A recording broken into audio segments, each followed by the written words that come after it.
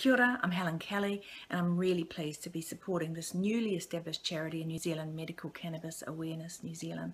Its prime goal is to make sure that families that have got legal access to cannabis are able to afford to fund it. And through Give a Little, they've identified those families, they've told their stories, and they're hoping, and I'm hoping, that you will support them. We need a proper medical cannabis law in New Zealand to make this accessible, to have it funded. But in the meantime, there are families with desperate people missing out on what has been a fantastic drug for me, the best drug available for pain relief, for nausea, for stimulating my appetite. And I've got cancer everywhere, and it has enabled me at night to have a full night's sleep, to be comfortable, to be pain-free. And I don't want to see families missing out on this because they don't have the money. Please support this charity. It's a great initiative. Thank you.